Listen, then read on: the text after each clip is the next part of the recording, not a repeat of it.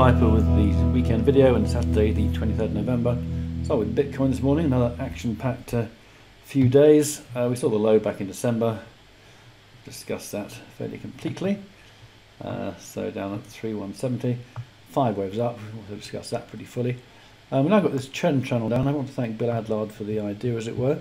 I don't often use trend channels, in fact, unless I should do, but so at the moment it looks like an A, ABC A, ABCB, a 5-part C, 1, 2, 3, 4, 5, a vertical D, and now this ABC at the end. So a couple of points here. Firstly, this could be that, I mean, in ABC parlance, the initial ABC could be the A wave. This vertical thing could be the B wave, and this could be the C wave coming in now. So let's have a look at the C wave. It's taking us down from about 10,500 down to about 6.5 at the moment. We had the overshoot here, this very rapid advance 10,500. I treat it a bit of a positive, the upside breakout. I mean, it's probably not that important, but I treat it as a bit of a positive at the moment. Now this A wave, I mean, if this is a C wave, it should really be a 5-wave form. So maybe it's a 1 down to there, perhaps a 2, a 3. This could be a 4, in fact, coming in. And then we could see a final 5th wave. So that's one possibility. I want to just air that because I don't want to get too carried away with this particular low. I think the low is important. It could well be the low, but I think it's the possibility of a 5th wave coming in to complete that. So just bear that in mind, as it were. Let's go down and have a look at the actual action we've seen since the low. There are certain signals I look for when I'm trying to decide whether something is impulsive, meaning it's new impulsive action, which would take us higher, or whether it's a corrective move. I mean, spikes are nice, support levels are nice, so it's definitely a good buying opportunity. We've also got a 5 here, 1, 2, 3, 4, 5, which is encouraging. This little blip down, which could be a 2, another 5 here. Now the problem with that is that we've now got an ABC. So where's the arrow gone to? So this whole thing looks like an ABC, so it supports the case that there's maybe a wave 4 coming in.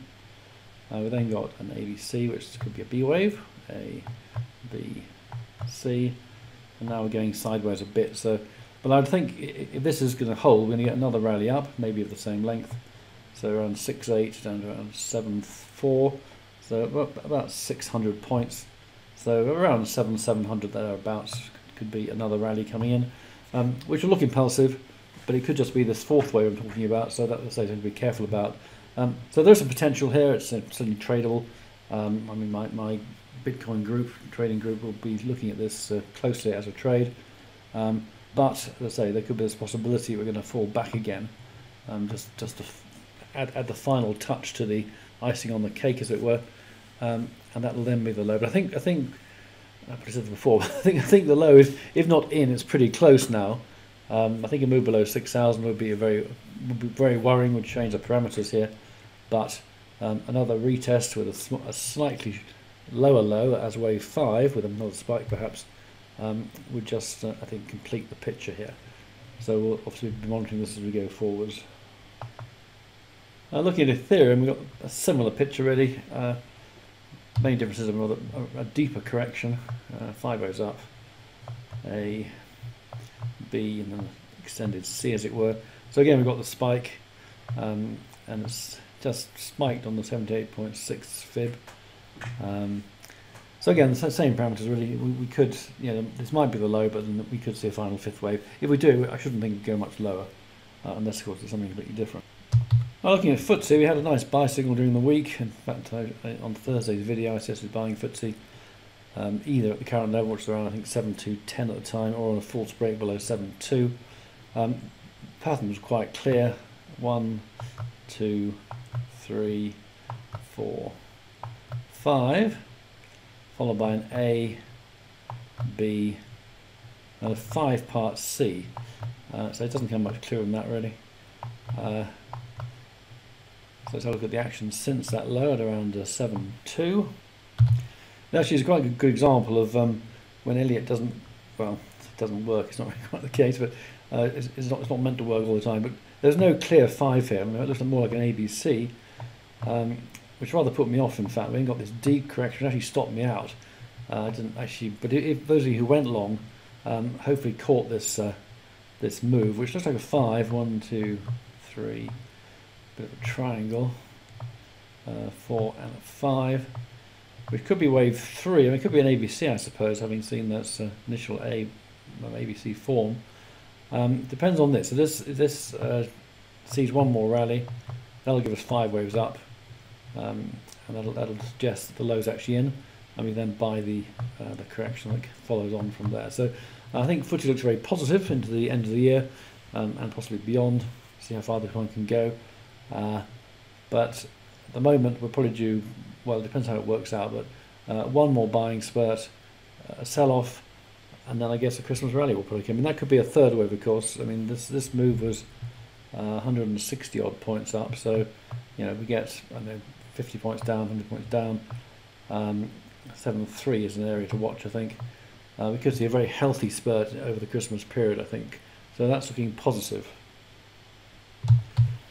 The DAX, meantime, is looking a little bit different. It looks like we've got a 1, a 2, and a 3. Big spike during, we're looking at in a minute.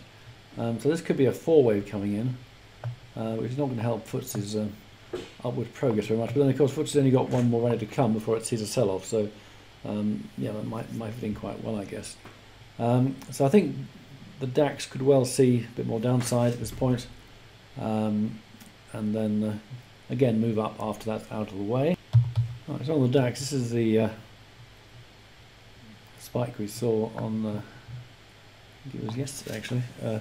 So pretty solid spike there, but we saw the peak here, so it looks like an A, B into the spike, and then I think probably a bit more downside to complete the corrective 4th wave as it looks, fitting in with FTSE having a similar decline before the Xmas rally.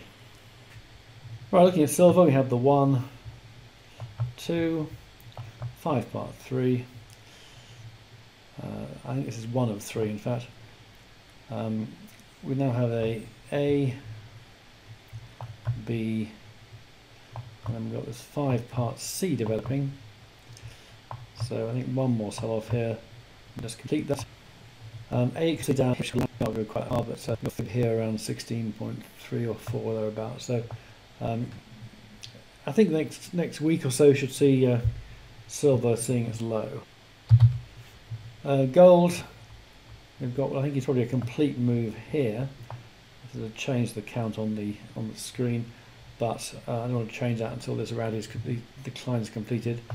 ABC, A wave, ABC, B wave, and again we've got this 1, 2, 3, 4, with a 5th wave still due, and A equals C around 14.10, which is 50% level. So I think 14.10, 14.20 is a good target for the low on gold.